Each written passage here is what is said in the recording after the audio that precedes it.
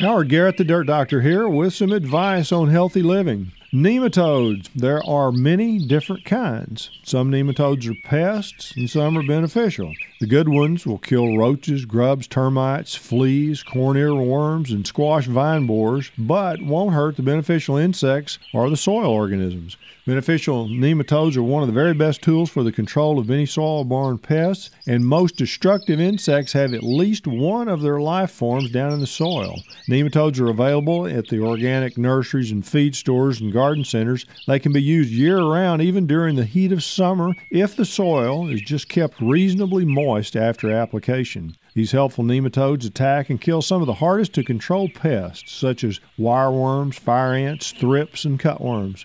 There is no reason to ever use the synthetic chemical poisons like diazinon, dursban, orthene, or malathion, which is good since they don't work very well anyway. The best kept secret of all about these beneficial nematodes is that they help control fire ants and grasshoppers. Beneficial nematodes can be used safely with the overall organic gardening program that we discuss in detail each week.